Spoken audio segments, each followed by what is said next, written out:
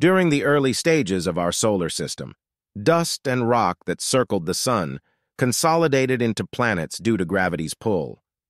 However, not all materials formed new worlds.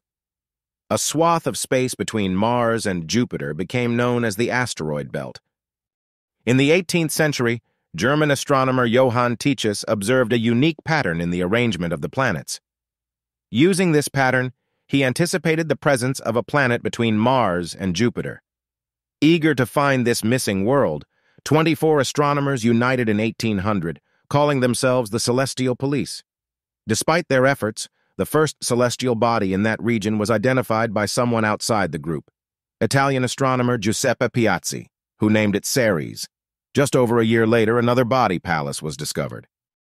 Initially, Ceres and Pallas were labeled as planets.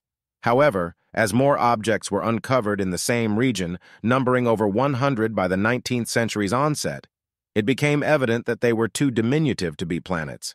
These celestial bodies earned a new name: asteroids. The asteroid belt between Mars and Jupiter and the Trojans. Some have speculated that the asteroid belt was once a planet that either got destroyed or failed to form.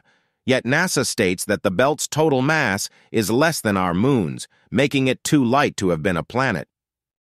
Contrary to popular belief, the asteroid belt consists mainly of empty space. The average distance separating these asteroids is about 600,000 miles, around 1 million kilometers. Hence, spacecraft can journey through the belt without crashing into any asteroids. The asteroid belt is home to a vast range of sizes. It holds between 1 to 2 million asteroids more than half a mile, around a km in diameter. Beyond these, there are likely billions of smaller asteroids, with some as tiny as pebbles. Piazzi's discovery, Ceres, is the biggest body in the belt, spanning about 587 miles, 945 kilometers. Later on, the International Astronomical Union redefined Ceres as a dwarf planet. This means Vesta, with a diameter of approximately 329 miles, 530 kilometers, is now considered the largest asteroid in the belt.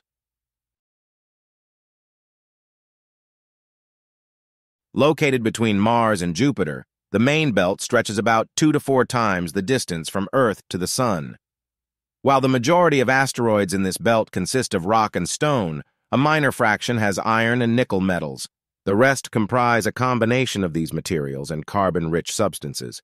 Some distant asteroids even possess ice. While they can't sustain an atmosphere, evidence suggests some asteroids hold water. In addition to these, there are the Trojans. These asteroids coexist in the same orbit as a bigger planet, yet they avoid collisions. They achieve this by clustering at 2 specific points in the orbit.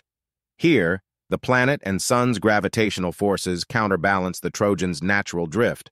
Among these, the Jupiter Trojans are the most prevalent, believed to rival the asteroid belt in number. Trojans are also associated with Mars and Neptune. In 2011, NASA reported the discovery of a Trojan accompanying Earth. Interestingly, the orbits of asteroids can be influenced by Jupiter's potent gravitational force and sporadic, close brushes with Mars or other celestial bodies. Such interactions can eject asteroids from the main belt, sending them scattering through space and across other planets' orbits.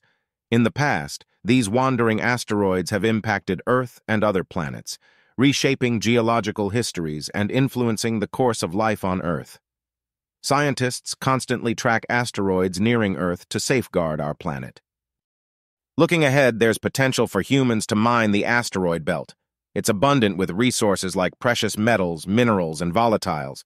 These could be used for construction and fuel in space or transported back to Earth.